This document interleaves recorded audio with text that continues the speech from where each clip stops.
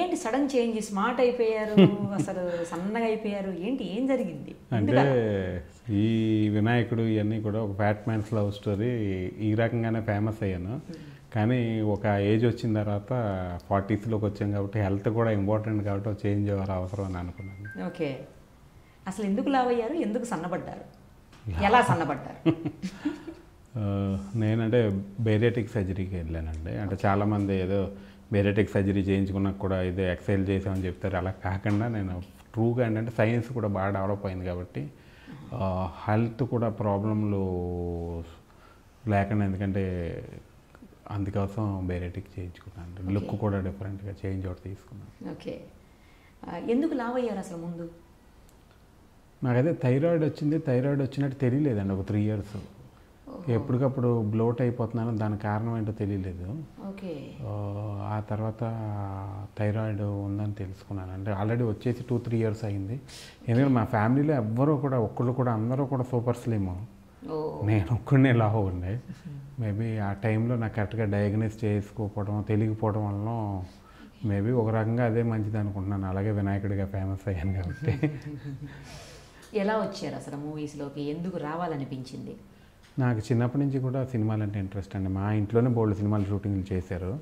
చాలా షూటింగ్లు రాజోల్లో మా ఇంట్లో చాలా సినిమాలు షూటింగ్ చేశారు. ప్లస్ అదొక ఇన్స్పిరేషన్ అయితే నేను స్కూల్లోనే రామాయణంలో రాముడి కింద వేసాను. గుడిలోవా అని వైజాగ్ దగ్గర స్కూలు.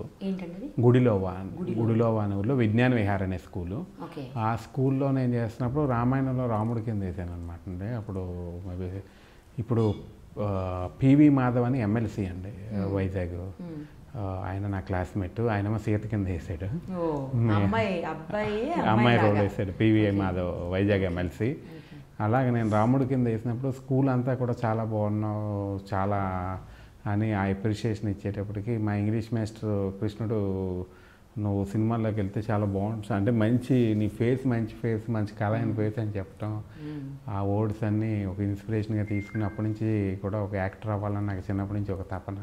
ఓకే, సో అన్నీ కలిపి సినిమాల్లోకి తీసుకొచ్చేసి. అవును. హీరోగా ఫస్ట్ టైం హీరోగా అన్నప్పుడు మీకు ఎలా అనిపించింది? చాలా, అంటే నేను లావ్ అయిపోయి అంటే సన్నంగా ఉన్నప్పుడు అవకాశాలు రాలేదండి. నేను ఎప్పుడో వచ్చేసి ఫిల్మ్ ఇన్స్టిట్యూట్ చేసి స్లిమ్గా ఉన్నప్పుడు నాకు అవకాశాలు రాలేదు. అంటే అప్పుడు అవకాశాలు కూడా కొత్త వాళ్ళకి బాగా తక్కువ అండి నేను వచ్చిన టైంలో.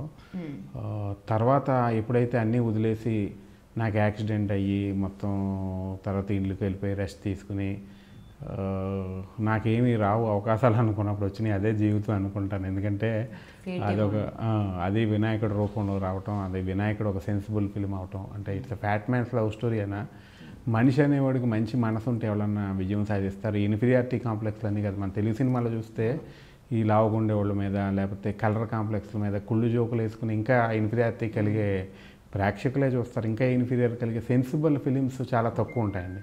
అలాంటి టైంలో సాయి కిరణ్ అడవి ఒక సెన్సిబుల్ ఫిలిం వినాయకుడితో అందరూ ఆ పాత్రను ప్రేమించి ఇలా చేయటం నిజంగా చాలా హ్యాపీ అండి. ఫస్ట్ మూవీ ఏదండి?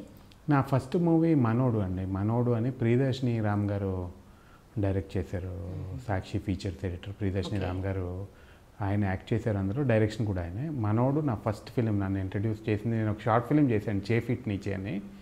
ఆ షార్ట్ ఫిలిం ఆయన చూడడానికి వచ్చి అందులో నాకు నచ్చి ఆయన ఇమీడియట్గా నాకు అందులో ఒక బీర్బల్ అనే పాత్ర ఇచ్చారు. అంటే ఇప్పుడు బీర్ తాగి బలంగా ఉండేవాడిని అనుకున్నాను. అవును అవును, బీర్బల్ అని ఒక పాత్ర ఇచ్చారు. ఫస్ట్ నన్ను ఇంట్రడ్యూస్ చేసింది రామరెడ్డి గారు. మరి ఆ మూవీలోకి ఆయన అక్కడ అంటే ఛాన్స్ రాలేదన్నారు కదా, ఈ సిరీస్ చూసిన తర్వాత మీది అది షార్ట్ ఫిల్మ్ చూసాక ఛాన్స్ ఇచ్చారు. ఓకే, అలా చాలా ట్రై చేశారా? చాలా ట్రై చేసాం. అంటే అప్పుడు నేను ఆల్మోస్ట్ 12 years తర్వాత నాకు, నేను వచ్చిన ఇండస్ట్రీకి వచ్చిన 12 years తర్వాత నాకు ఆఫర్ వినాయకుడు ఇవన్నీ స్టార్ట్ అయ్యాయి. మనోడు స్టార్ట్ అయిందండి. అంతకుముందు 12 years అయింది. అప్పుడు కొత్త వాళ్ళకి ఎవరికి అవకాశాలు లేవు. ఇప్పుడు ఇలా మీడియా కూడా లేదు కదండి. ఈ రోజు ఉన్న ప్లాట్ఫామ్ ఏంటంటే ఎవరికి టాలెంట్ ఉంటే వాళ్ళు యూట్యూబ్లోని ఎక్కడన్నా సరే వరల్డ్ అంతా ఓపెన్ అయిపోయింది కాబట్టి ఇట్స్ వెరీ ఈజీ అయిపోయింది. మేము ఉన్నప్పుడు ఇవన్నీ లేవండి. కొత్త వాళ్ళకి అవకాశాలు రావడం కూడా చాలా కష్టం. అంటే ఎక్కువ ఫిక్స్ అయిపోయి ఉండి క్యారెక్టర్లన్నీ ఎవరైనా కొత్తగా వచ్చినా తీసుకోవడం కూడా చాలా అరుదు. అవన్నీ ఆ ఫేస్ అంతా చూసాం. కానీ ఇప్పుడున్న ఫేస్ ఏంటంటే మేబీ ఎవరికి ఏది కావాలన్నా సరే ఓపెన్గా చేసుకోవడానికి మంచి మీడియాలు అందరికీ అందుబాటులో ఉన్నాయండి, రకరకాల ఛానల్స్ కానీ. సో అలా వచ్చారనమాట. అయితే విలేజ్లో వినాయకుడు కానివ్వండి లేకపోతే గుట్టి వినాయకుడు రెండు కూడా మీకు హీరో క్యారెక్టర్స్ వచ్చిన లీడ్ రోల్స్ మీరే. సో ఆ తర్వాత మళ్ళీ ఎందుకు ఛాన్స్ రాలేదు? చేశానండి. ఆ తర్వాత అమాయకుడు, కోతిముఖ, రామదండు చాలా ఫిలిమ్స్ హీరోగా చేశాను. ప్లస్ నాకు వచ్చిన క్యారెక్టర్లు ఏ క్యారెక్టర్ వచ్చినా వదలలేదు. ఆల్మోస్ట్ ఒక 100 ఫిలిమ్స్ వరకు క్యారెక్టర్ చేశానంటే అందులో కొన్ని సక్సెస్ దగ్గరగా ఏం మాయ చేసేవి, ఎటు వెళ్ళిపోయింది మనసు అండ్ చాలా సినిమాల్లో మంచి పాత్రలు చేశానండి. కానీ నాకేమనిపించిందంటే చాలామంది ఒక పెద్ద హీరో నాతో ఏది పడితే చేయకు బాబాయ్ అంటాడు. ఆ హీరో చేయకు బాబాయ్ అంటే లేదు, ఇప్పుడు నాకున్న దాంట్లో నేను 15 ఏళ్ళు రోల్స్, నాకు సినిమా అంటే ప్యాషన్, ఈ ప్యాషన్లో నేను ఏం చేయలేకపోయినా ఇప్పుడు నాకు అవకాశం వచ్చింది. నాకుండే రోల్స్ లిమిటెడ్. నేను హీరోగా చేయాలంటే ఇప్పుడు 150 కిలోస్ ఉండి అన్నీ అయ్యే టైప్ పాత్రలు వస్తున్నాయండి.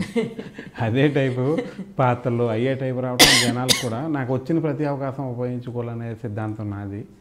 అండ్ ఇప్పుడు మళ్ళీ చేంజ్ అవుట్ తీసుకుని మంచి మంచి క్యారెక్టర్స్ మళ్ళీ ఇప్పుడు ప్రభాస్ ఫిలిం చేస్తున్నా అండి, రాధాకృష్ణ డైరెక్షన్, జాన్, తర్వాత ఆపరేషన్ గోల్డ్ ఫిష్ వినాయకుడు డైరెక్టర్ది. మళ్ళీ మంచి సినిమాలు మంచి పాత్రలు చేయాలని నిర్ణయించుకున్నాను. ఓకే, ఇప్పుడు ఎన్ని ప్రాజెక్టులు చేస్తున్నారండి?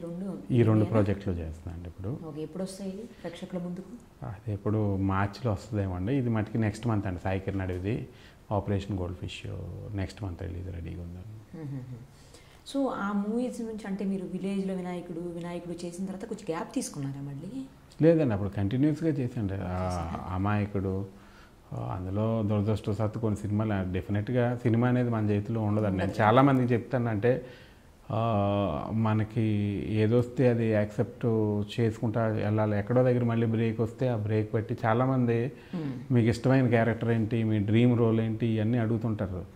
ఈ ఇండస్ట్రీలో ఏంటంటే మనకి ఇక్కడ మీరు ఎంతోమంది నటులు చూస్తే రాజేంద్ర ప్రసాద్ గారికి 20 ఏళ్ళు బ్రేక్ వచ్చింది, నరేష్ గారికి 20 ఏళ్ళు బ్రేక్ వచ్చింది. అంటే ఆ తర్వాత ఎప్పుడు మళ్ళీ ఇన్నింగ్ స్టార్ట్ అవుతుందో మనకి ఎప్పుడు అవసరమో ఏదో మనకు తెలియదండి. ఎందుకంటే మనకున్న దాంట్లో మనం చేసుకుంటూ వెళ్ళిపోవటం. ఒకవేళ చేయకపోతే కూడా ప్రాబ్లం ఉంది, మళ్ళీ మర్చిపోతారు మనల్ని జనాలు. కంటిన్యూటీ కూడా అంటే నాకేంటంటే మిగిలిన టీవీ అని మిగిలిన అన్ని ఫార్మాట్స్లో నన్ను అడిగారు చేయమని.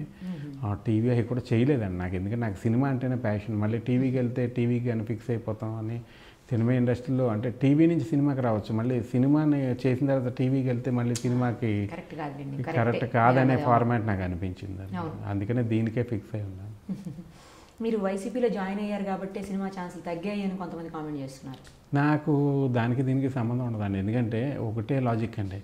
పృథ్వీ గారు లాస్ట్ ఎలక్షన్లో వైసీపీకి చేశారు, పోసాని గారు వైసీపీలో చేశారు. వాళ్ళు వైసీపీలో జాయిన్ అయిన తర్వాత ఇంకా అవకాశాలు ఎక్కువ ఉన్నాయండి. వాళ్ళు ఎప్పుడు ఖాళీగా లేరే, దే ఆర్ సూపర్ బిజీ. దానికి అంటే మనకి చాలామంది రకరకాలుగా మాట్లాడుకున్నా మన అవసరం ఉంటేనే ప్రపంచంలో ఎవరైనా అవకాశం ఇస్తారు. మన అవసరం ఉన్నప్పుడు, అవసరం లేనప్పుడు టీ కూడా ఎవరు ఎక్కడనే. అందుకని నేను అనుకోవడం ఏంటంటే డెఫినెట్గా అది కరెక్ట్ ఇది కాదు, మేబీ నేను చేంజ్ ఎవరు తీసుకుంటాను. మళ్ళీ టైము మన చేతిలో ఉండదు కదండి అవకాశం. ఒకవేళ కొత్త డైట్లు మన మీద ఫీల్ అయ్యి మన మీద క్యారెక్టర్లు రాయాలి, మళ్ళీ అది క్లిక్ అయినప్పుడు మళ్ళీ ఇంకో బ్రేక్ రావచ్చు. దానికి దీనికి సంబంధం లేదని అనుకుంటున్నాను. మీకు 100 మూవీస్ వరకు చేశానన్నారు కదా, మీకు బాగా ఇష్టమైన మూవీ, ఇష్టమైన క్యారెక్టర్ అంటే ఏ చెప్తారు? వినాయకుడే అండి. ఎందుకంటే వినాయకుడు ఇండియాలోనే అలాంటి కాన్సెప్ట్ రాలేదండి. ఒక ఫ్యాట్ మ్యాన్ లవ్ స్టోరీ ఇలాంటి కాన్సెప్ట్ మన ఇండియాలోనే రాలేదండి.